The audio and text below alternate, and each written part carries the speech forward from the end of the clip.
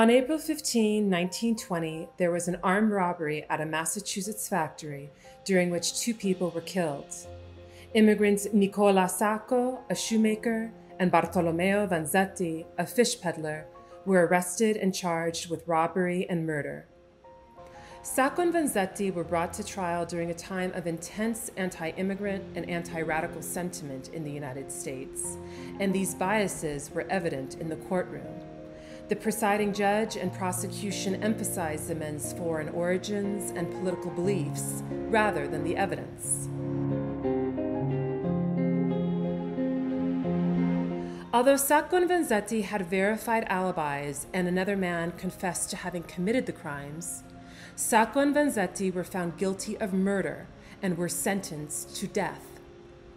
The Sacco and Vanzetti case came to symbolize the bigotry and intolerance directed at immigrants and dissenters in early 20th century America. People around the world joined together in protest and to demand the men's lives be spared.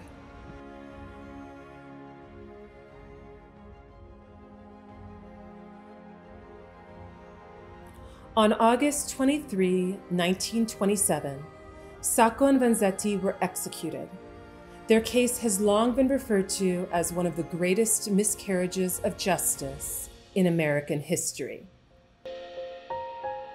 Join the IAMLA on the evening of September 30th, when our guests will be Italian-American lawyer, teacher, playwright, and author Neil Thomas Proto, whose work between 1996 and 2002, and revisited in a newly published biography entitled Fearless, explores the enduring meaning of Sacco and Vanzetti within the Italian-American experience.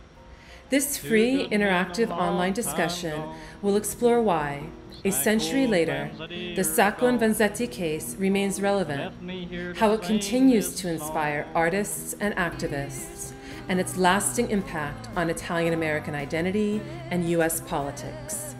Join us.